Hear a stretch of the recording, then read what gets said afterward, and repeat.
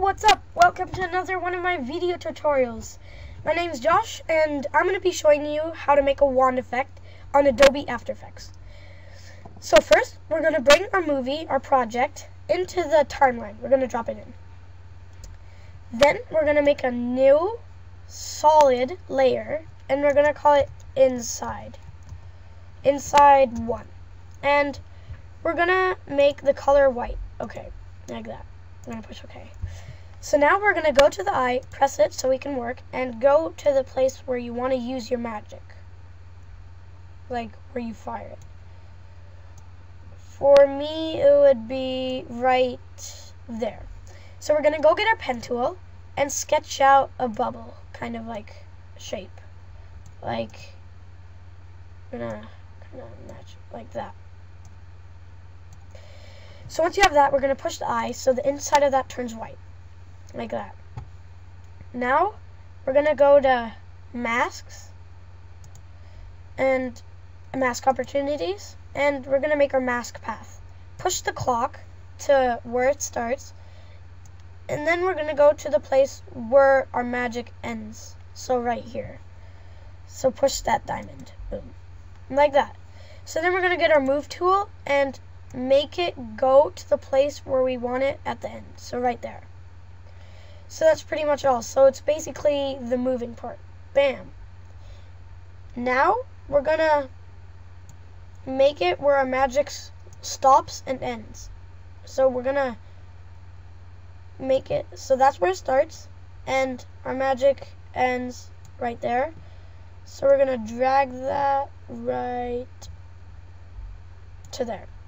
So it's basically like that. Good job. Next, we're going to go to Effects, Distort, Turbulent Displace. We're going to make the amount about 104 and the size about 7, like that. Now we're going to close it, and we're going to go Control D, like that. Now we're going to make the amount a little higher, about 127, like that. Now we're going to go to Effect, Blur and Sharpen, and Fast Blur. We're going to make the blurriness about 2, and repeat edge pixels. I'm going to close it, and now we're going to go to Effect again, Stylize, Glow.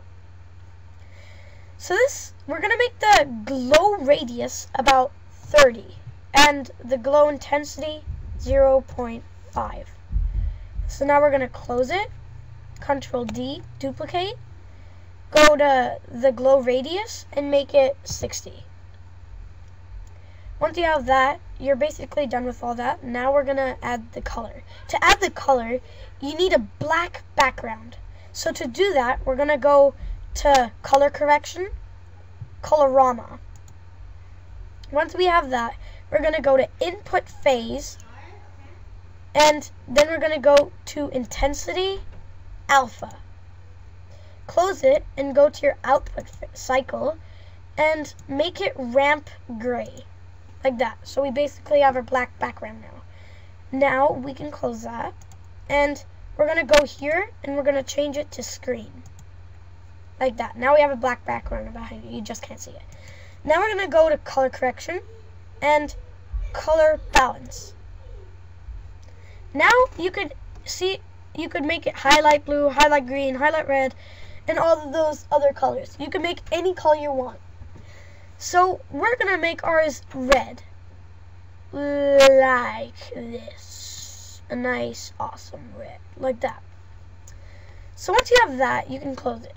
And that's basically all. It's really easy. It's not hard.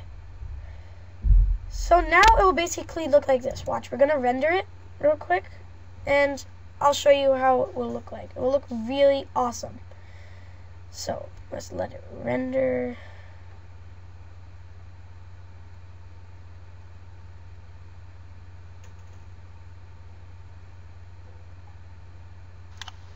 Okay, watch. This is going to be cool.